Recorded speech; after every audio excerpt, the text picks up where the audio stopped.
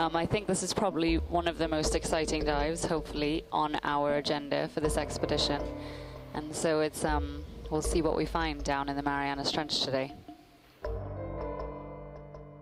NOAA ship Okeanos Explorer is the nation's first and only federal vessel with a mandate to explore the unknown ocean. We're not hypothesis-driven. Instead, we're going to areas with little to no information in order to collect baseline information to stimulate and to catalyze follow-on exploration research and management activities. And one way that I like to say that is to say that exploration seeks to generate questions, whereas research seeks to answer questions.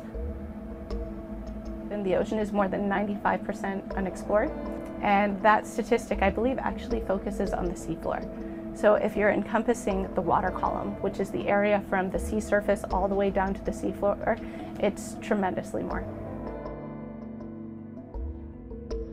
Some people like to say that NASA explores outer space while the ocean is inner space, and there's still an awful lot of inner space to explore.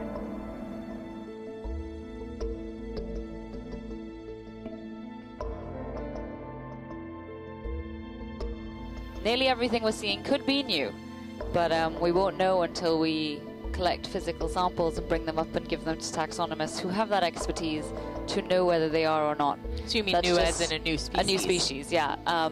Just this is one of the reasons we work in unexplored areas, and one of the best things about working in unexplored areas, you never know what you're going to see, and a lot of the time, no one else has seen them before.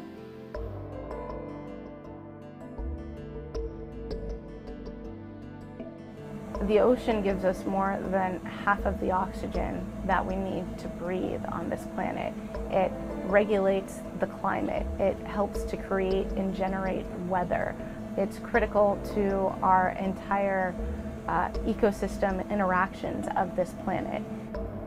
And if we don't explore the ocean, if we don't understand it, then we can't possibly understand change. We can't possibly understand impacts to the food web. And there are many countries in the world currently that are largely dependent on the ocean to provide their primary source of food. So exploring the ocean, getting that baseline information and understanding it so we can more effectively manage and conserve our resources is critical to humanity, and it's critical to our survival.